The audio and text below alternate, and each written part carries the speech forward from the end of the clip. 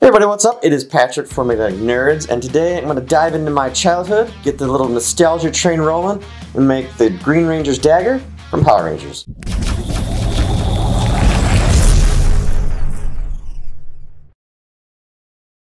And for all of you keeping score at home, here's a list of everything I use to make this project.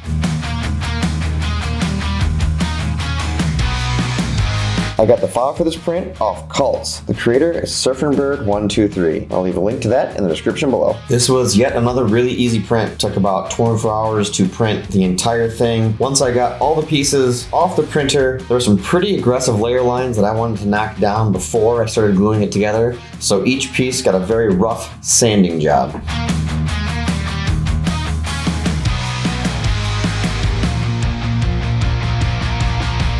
Because some of the bigger pieces had some aggressive layer lines, and then there's details I did not want to lose by going through and sanding those pieces, the larger pieces got coated in XTC 3D to help fill in those layer lines and smooth out the piece.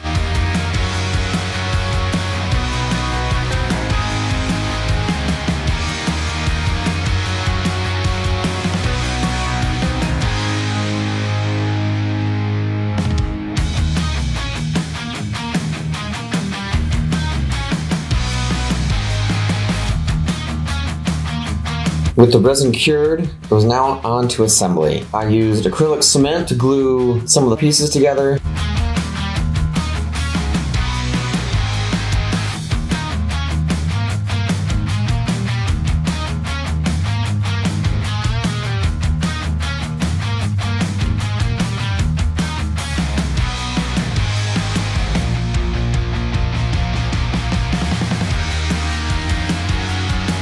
Hindsight, I probably should have put everything together and then started spreading resin all over it, because even with the XTC 3D on it, I still had some crazy seam lines which needed to be filled.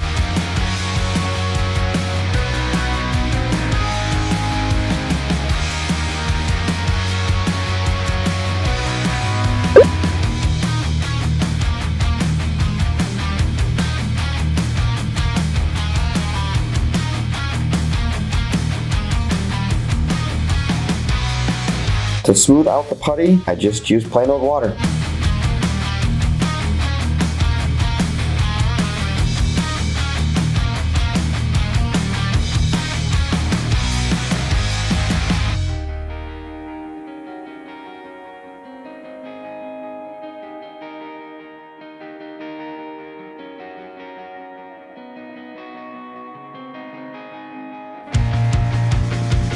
And now, it's on to everybody's favorite part of 3D printing, sanding and priming! Woo!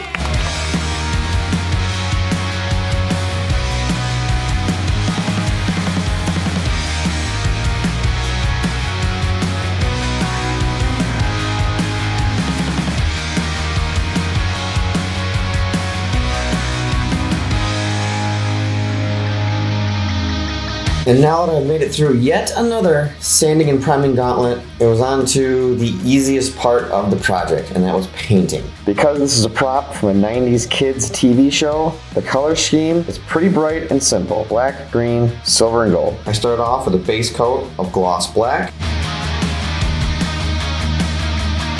All the details were painted in gold.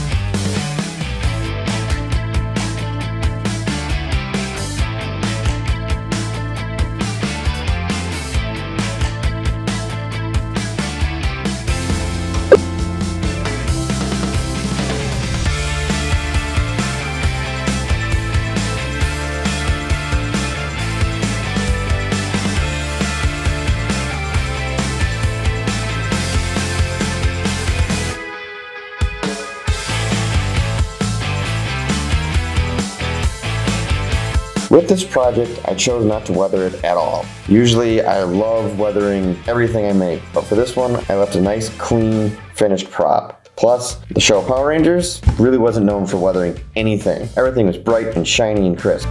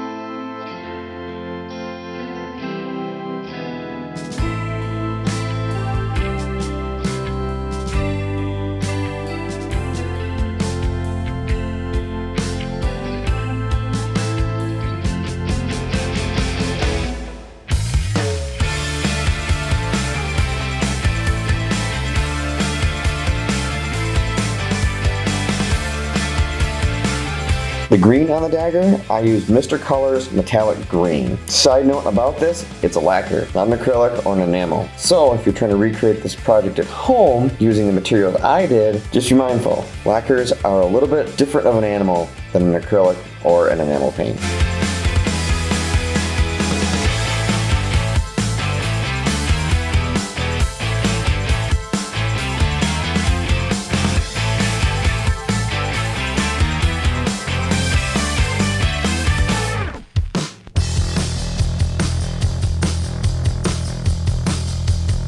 The last little detail, the last part of this project I did was the pins that you see the Green Ranger use to make the various sounds to summon the Dragon Zord. Well, those actually move on this model, and the movement is achieved using springs from a ballpoint pen. It was a pretty easy process. The spring gets inserted into the hole, the peg gets put in there, and you glue everything in place.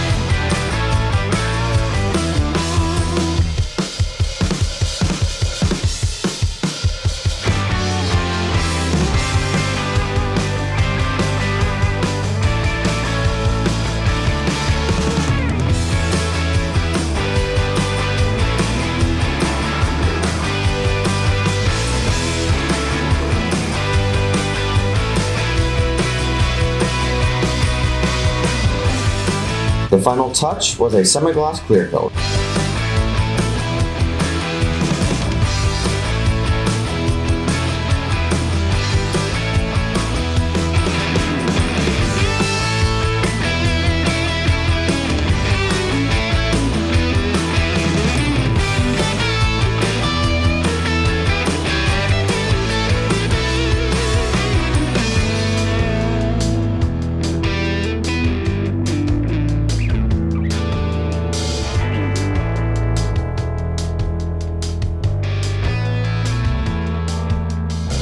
And now, I have one cool toy to add to my collection, something that I loved from my childhood that my parents never got me, but now I have it and it's mine.